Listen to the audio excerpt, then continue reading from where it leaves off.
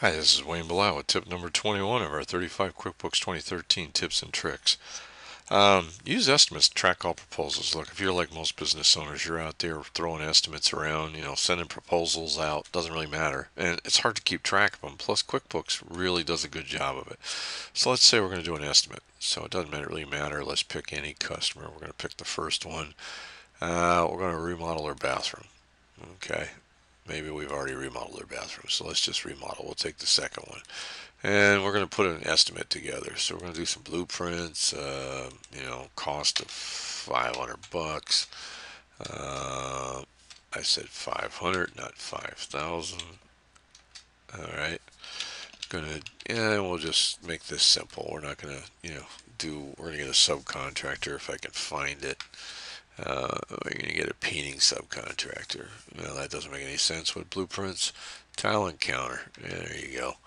And, we're going to put in, they're going to do 40 hours. Who cares? And it's going to be a taxable job.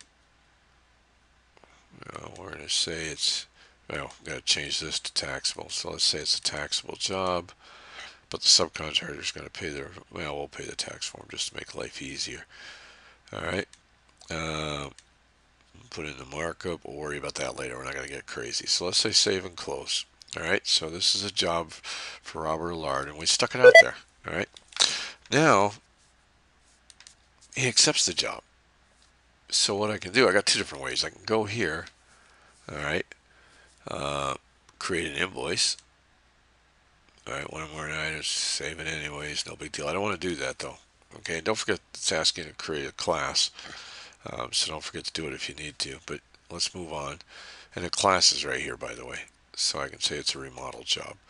Uh, but let's look at the different way I can do it. I can also just come here and click on the customer and say I want to do one here.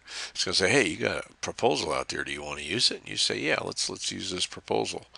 Create an invoice for part percentage, all or some, or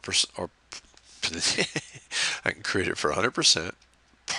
Percentage complete. I can just say we're 50% complete, or I can just bill some items. This one I'm just going to make it simple. I'm going to say all of it.